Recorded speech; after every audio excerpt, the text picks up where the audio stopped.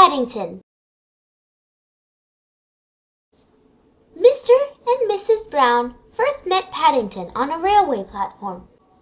In fact, that was how he came to have such an unusual name for a bear, because Paddington was the name of the station.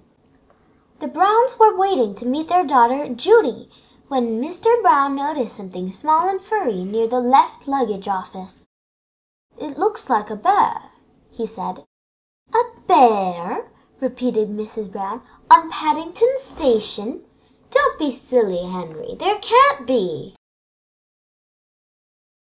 But Mr. Brown was right. It was sitting on an old leather suitcase marked "Wanted on Voyage."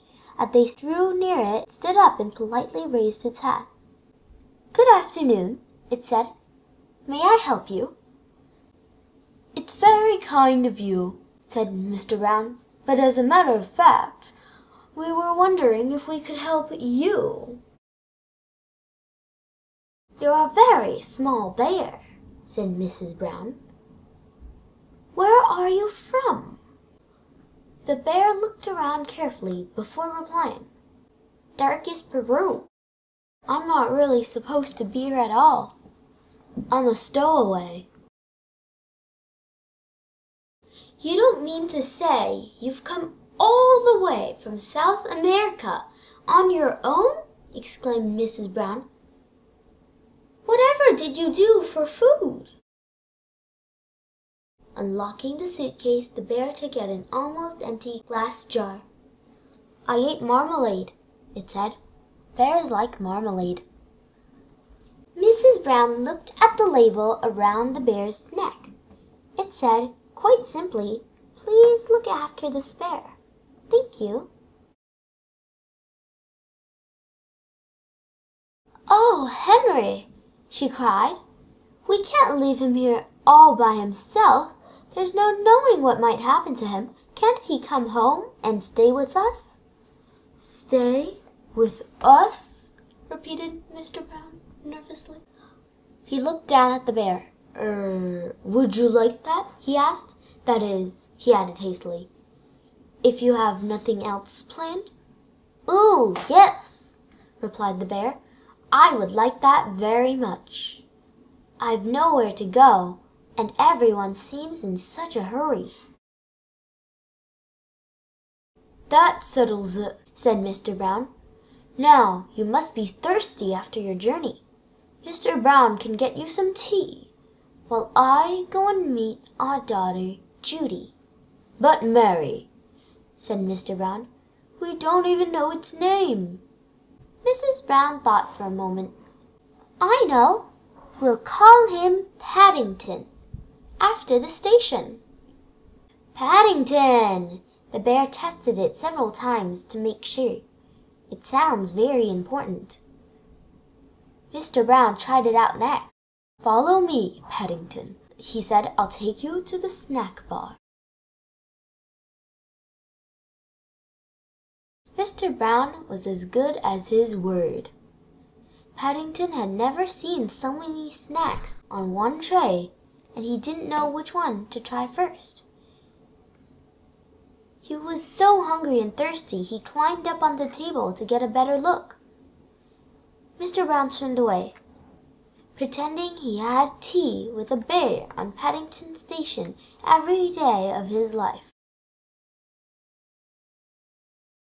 "Henry!" cried Mrs. Brown, when she arrived with Judy. "What are you doing to that poor bear?" Paddington jumped up to raise his hat, and in his haste he trod on a strawberry tart, skidded on the cream, and fell over backwards into his cup of tea. "I think we'd better go, before anything else happens," said Mr. Brown. Judy took hold of Paddington's paw. "Come along," she said. "We'll take you home, and you can meet Mrs. Bird and my brother, Jonathan." Mr. Brown led the way to a waiting taxi. "Number 30 to 2 Windsor Gardens, please," he said. The driver stared at Paddington. "Bears is extra," he growled. "Dicky Bear's is twice as much. And make sure none of it comes off on my interior. It was clean when I set out this morning." The sun was shining as they drove out of the station, and there were cars and big red buses everywhere. Paddington waved to some people at a bus stop, and several of them waved back. It was all very friendly. Paddington tapped on the taxi driver on his shoulder. "It isn't a bit like darkest Peru," he announced. The man jumped at the sound of Paddington's voice. "Cream!" he said bitterly. "Cream and jam all over me coat." He slid the little window behind him shut. "Oh dear, Henry," murmured Mrs. Brown. "I wonder if we're doing the right thing."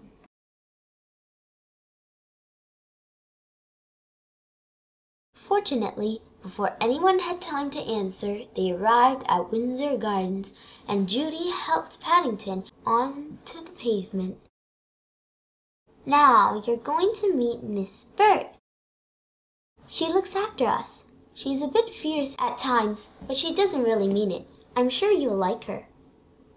Paddington felt his knees began to wobble. "I'm sure I shall, if you say so.